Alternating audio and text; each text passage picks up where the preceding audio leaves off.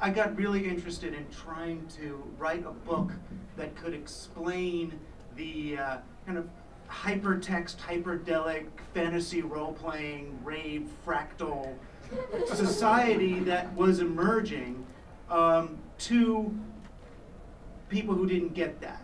You know, to the people who would laugh at you when you said you might someday be using email, which they did. They laughed at us.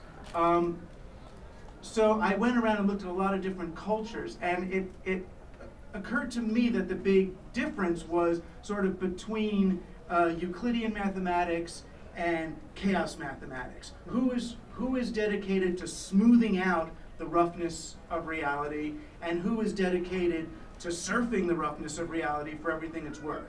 So you have sort of the Euclideans on the one side, and then the Mandelbrot kind of fractal-loving snowboarders on the other.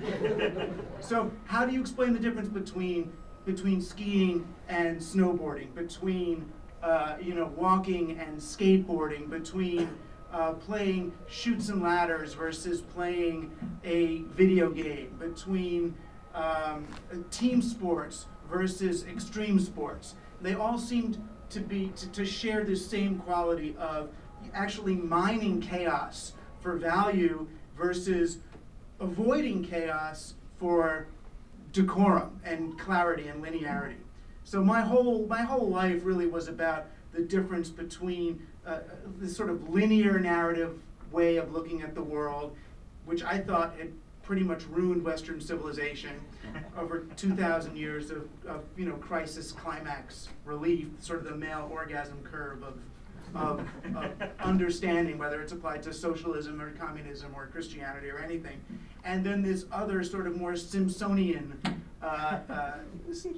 mystery science theater sense of making connections between things and enjoying resonances and connection rather than just conclusion. And it always seemed to me like comics had some of that quality, in that comics were trying to tell a story sequentially and linearly at the same time. That comics bridged these two worlds. And I couldn't quite express it, but I knew there was something in there, that sort of low culture versus high culture, the sort of media viral quality of comics to release really potent ideas in seemingly candy shells, that comics embodied a lot of the seeming contradictions in a society moving from one state to the other.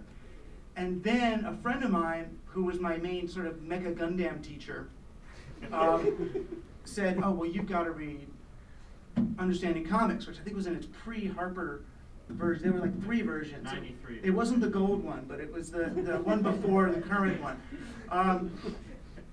And it was like, I mean, I'm a guy who's raised on Ong and McLuhan and Postman, right? That's where I come from. And then here's a guy who, with a pun, saying Understanding Comics is a pun on Understanding Media. He's saying, "Come to me, Douglas. I understand what you're saying and more." So it basically, I read that and went, oh my God, that this isn't just a suspicion about what comics are and can be. This is what comics are and can be. And the part that got me, of course, the most enthusiastic was this part about the gutter.